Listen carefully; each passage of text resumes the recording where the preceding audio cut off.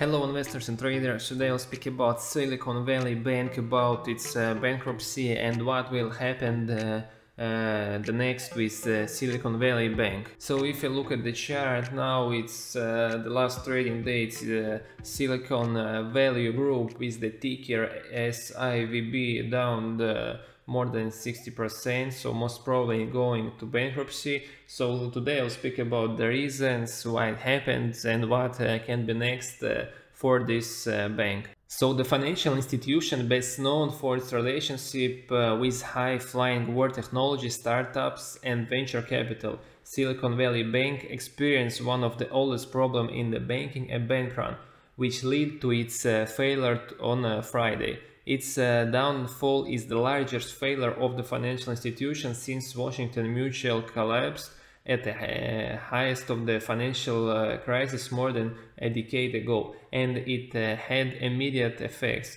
Some startups that had ties to the bank scrambled to pay their workers and feared that they might have to pause projects or lay off or follow employees until they could access their funds. Silicon Valley Bank has hit hard by downturn in technology stocks over the past year, as well as the Federal Reserve aggressive plan to increase interest rates to combat inflation.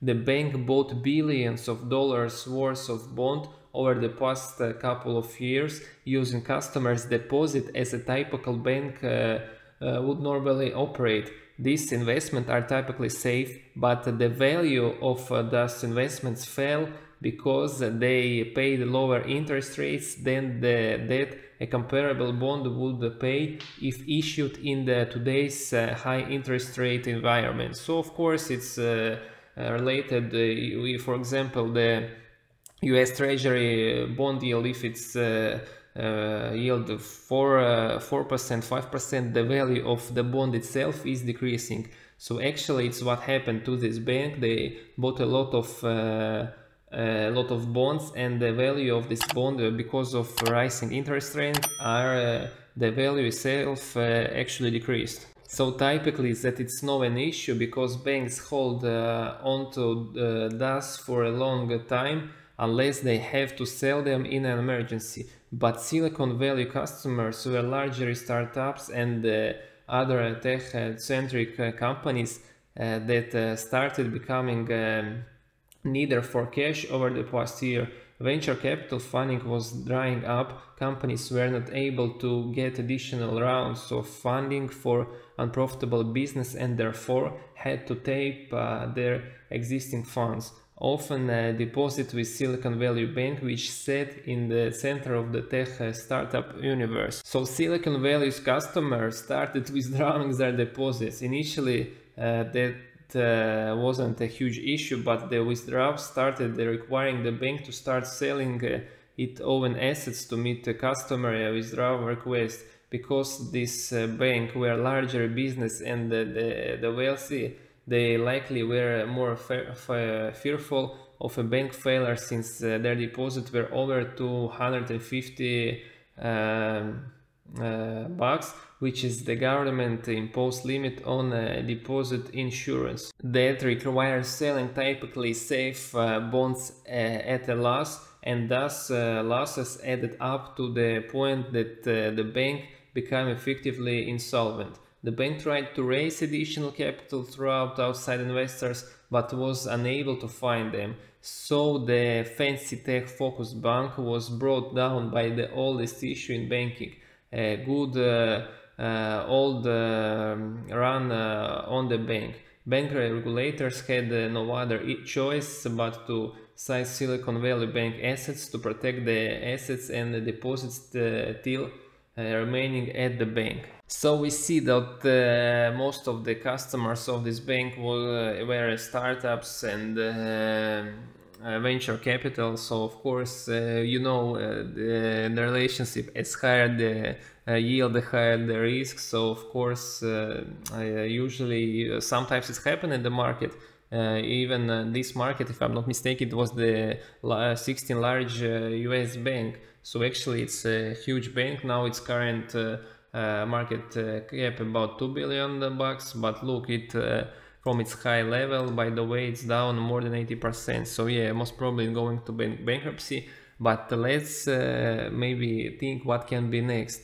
At the moment, all of that money can be accessed and likely will have to be released in an orderly process, but many businesses cannot wait weeks to get access to funds to meet payroll and office expenses, and maybe it could lead to furloughs or layoffs. So too, there is no buyer of this bank. Typically, bank regulators look for a stronger bank to take on the asset of failure bank, but in this case, another bank hasn't stepped forward. A bank buying Silicon Valley Bank could go a long way to resolving some of the problems tied with the money that startups can't get to the right now. So I saw it was an urgent meeting in the US Federal Reserve, or also the UK regulators now searching everybody now in hurry, looking for some bank or some maybe invest fund or some another institutional company that maybe would buy this diving bank. So it's my